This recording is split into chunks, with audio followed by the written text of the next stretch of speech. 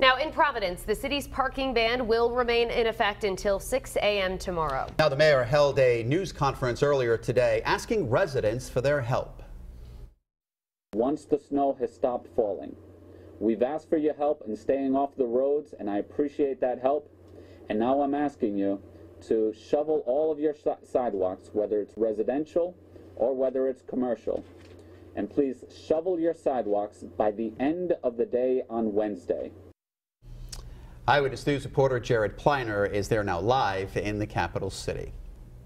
Hey there, Mike and Shannon once again. I still haven't gotten off of March the 20th. Kelly Sullivan, are you kidding me? All right, we haven't done this in a few hours, but let's zoom in on 95. This would fall into a category of major artery. That is a phrase that Mayor Jorge Elorza has been using. Of course, this is DOT plowing territory.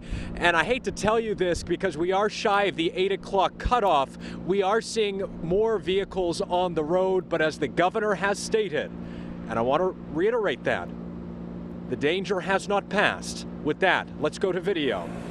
This video of the snow removal that continues at this hour, trying to keep sidewalks clear in anticipation of retail reopening. Providence Place Mall, one of the areas where that work is taking place, also for the safety of passersby. And Daryl Miles has been part of the Providence Place effort. Take a listen.